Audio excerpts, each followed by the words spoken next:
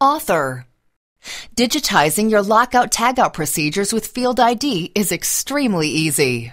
We call this authoring procedures. The first thing you need to do is ensure that each machine or piece of equipment requiring lockout has a unique procedure. With Field ID, you can author procedures to ensure every piece of equipment or machinery is locked out according to a series of required steps. Let's use a boiler as an example. To complete proper lockout-tagout prior to any servicing or maintenance on your boiler, you need to ensure the person performing the procedure takes all appropriate steps during the lockout process.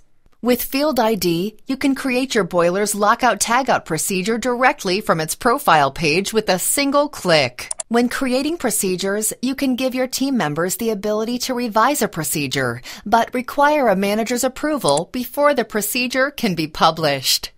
To author a new procedure for this boiler, select Author Procedure. First, you can enter all details related to the correct process for this boiler, including the procedure code, any warnings you wish to display as an employee is completing a lockout, equipment location and ID numbers, etc. You can also enter a unique electronic ID to be used for scanning a procedure sheet, RFID tag or barcode at your boiler's location.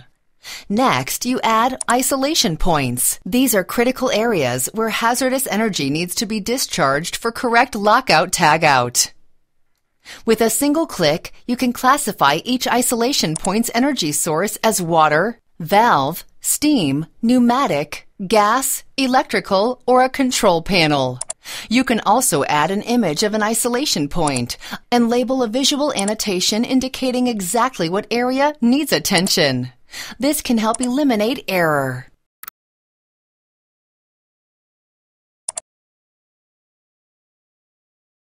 You can drag and drop your isolation points as you work to ensure all steps are completed in the proper sequence. Save your work to return to it later or publish it to start using your procedure right away. Field ID lets you save multiple procedures for your boiler, but only one can remain in a published state.